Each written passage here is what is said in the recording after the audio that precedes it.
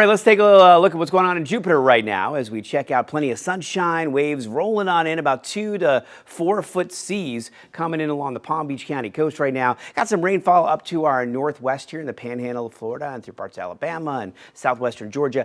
We've also got some rainfall down here in the Florida Keys streaming along from east to west. In our area, we are pretty much rain-free at the moment, but we do have a slight chance for a few showers sweeping on in later on today. Temperatures right now, 84 degrees St. Lucie Village, 83 around Collins Park Estates, 86 Okeechobee, 87 in Belle Glade. Ooh, steamy out there. 83 Hype Biloxi, 85 in Boca right now, and West Palm coming in at 84 degrees. So on this particular map, it's kind of a combination of two fronts. There's a weak cold front moving through today and a secondary front pushing through tomorrow. Both of those will help usher in some slight chances for rain, but also some slightly cooler and drier air on the way in. So starting tomorrow, we're going to see temperatures much closer to average during the day and much cooler overnight temperatures. Then we get our next cold front that sweeps on in as we get to Friday. It starts in North Florida on Thursday, but works its way south in our area on Friday.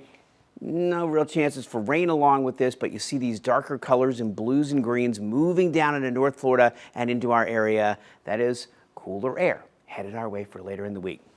Let's talk a little bit about what's going on in the tropics right now. Tropical wave moving over toward the Western Caribbean. The latest update just coming out from the National Hurricane Center. It now has a 90% chance for development, and we've been talking about this for several days now. Almost every single computer model has at least a tropical depression developing here in the Caribbean as we get to the end of the week and the weekend. The movement is expected to be somewhat northwestward. Some models have this coming in toward the west coast of Florida, up toward Louisiana, or even across Cuba. This is just the latest models coming in right now. There's plenty of time for these models to shift a little bit, but they do show a curve near the Yucatan and the potential curve up into the northeastern or eastern parts of the Gulf of Mexico. So it's certainly something we're keeping our eyes on as we head especially into the end of the week, into the weekend, and the beginning of next week. Any impact would be about midweek next week.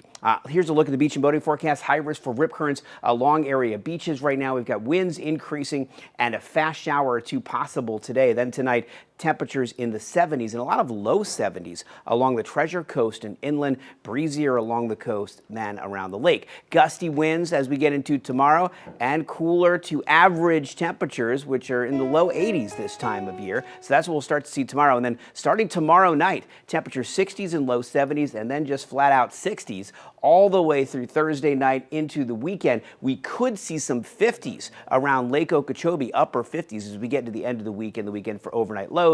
High temperatures much closer to average, especially Saturday, Sunday, and Monday of next week. That's a look at your forecast.